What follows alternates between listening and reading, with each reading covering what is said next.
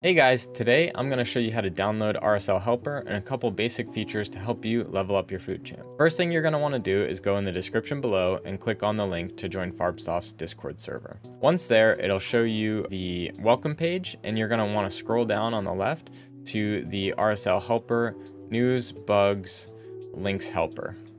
When you're in here, you can scroll all the way up to September 24th and you can find the latest initial setup for the RSL Helper.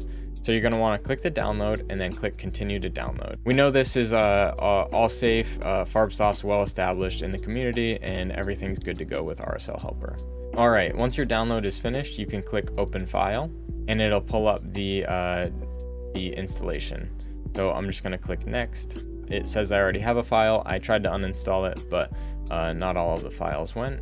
So I'm just going to click yes, next, and then install. All right, now that my install is complete, I can click finish, and then I'm just gonna minimize Discord, and I can go to my start, and then I will be able to type in RSL Helper, and then I want to choose the RSL Helper Updater. You can click on this, and then you can click Start Update.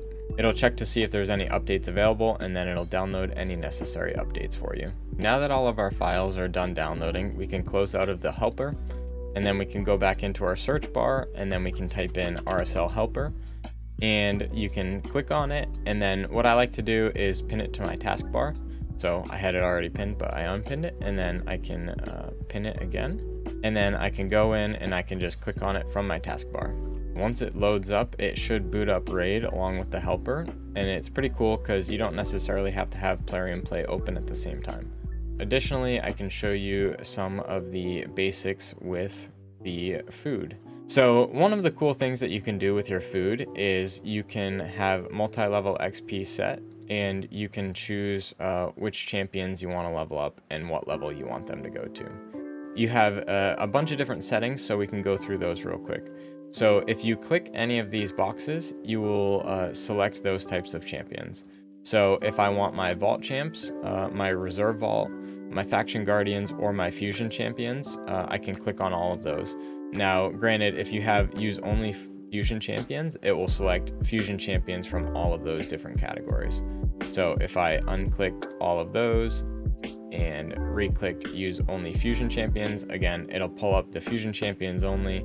So I can go in, and the overview screen, it shows you how many champions that you have at each of the ranks. And then you can see over here the auto select function, which will, based on clicking this calculate rank and food, you can have these auto populate to select the certain champs from each rank. You will need to check mark these boxes to make sure that those food from those levels are selected, and then you can click auto select. So you'll notice I didn't click the 5-star food that I have, so it didn't select any 5 stars, but it did select the 3, 2, and 1-star food. Now, if I click auto select 5, I can click that and it'll only select my 5-star food. So I can click clear queue, it'll deselect all of the champions that were clicked.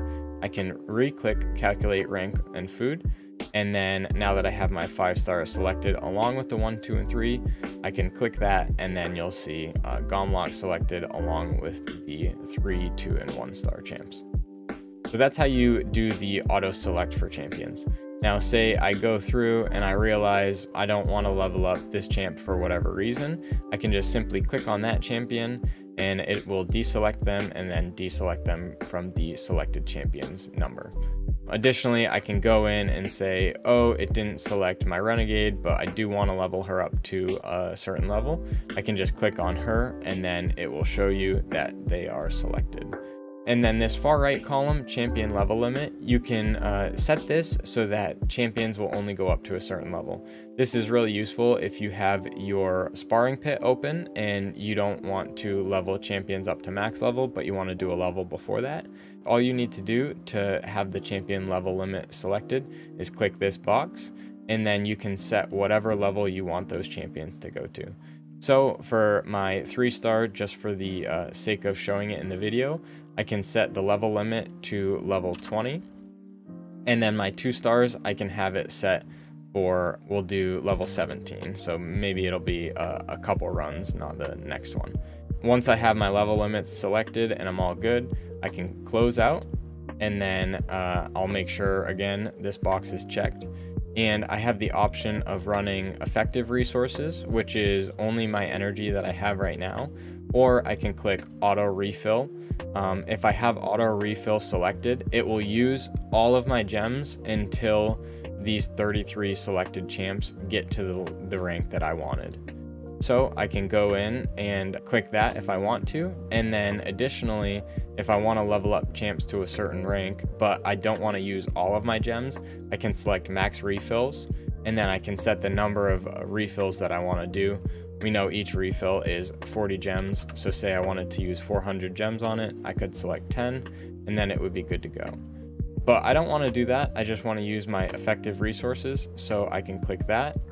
And then unclick max refills, because again, if I use run effective resources and max refills, I believe it will go in, it'll run the effective resources, which is my 99 energy plus 10 refills. So pretty neat feature there. But I just want to run the energy that I have selected, so I'm going to do that. I have my auto sell artifacts already selected because I don't want to keep any of the items from this. And then I don't want selling simulation mode on because that will show me in the helper if it would have sold it, but it won't actually sell it. So once that's all good, I can click start, and then it will give you this option of farmer champs. So you can either have it set to auto select your farmer champ, or you can select it yourself. If I was doing a dungeon like Ice Golem where I run 2 farming champs, it's great because the helper will with pretty good accuracy know how many champs you're using and then the champs that are food. But if for whatever reason you want to make sure that it keeps all of your non-food champs, you can do this and you just select, and then you click out of it. If you don't want to go in and manually set which champions are your farmer champ every time, you could just simply go over to settings, and then you can click auto set farmer champs right here. So once I do that, it'll farm up all of this food. And I can minimize this for you. And you'll see now the tier lacks are level 20 and the lurker is only level 15. So it'll know based on my champion level limit to get rid of those 2, but keep that one. So we can go through again.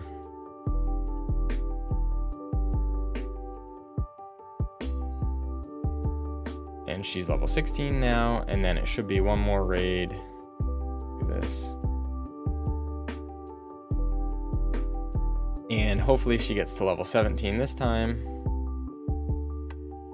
And she does. So now it will go in and it'll deselect her, and then those 1 stars also got to level 8. So now it'll go back and it'll keep running until I run out of energy. I don't want to run out of energy, so I'm just going to hit this box to stop it. And then after this run, it will finish.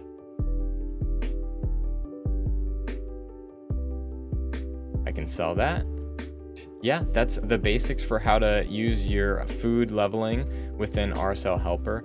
If you have any questions, let me know. I'll do some more in-depth guides on how to use the helper. There's a bunch of super cool information that you can get from the helper, but I figured this is a good starting point for you. A huge shout out to Farbstoff. I'll link his information down below. Please like, comment, subscribe. It helps with the algorithm. It helps me get the content out to more people so that people can enjoy their time in raid and not have to grind all this food.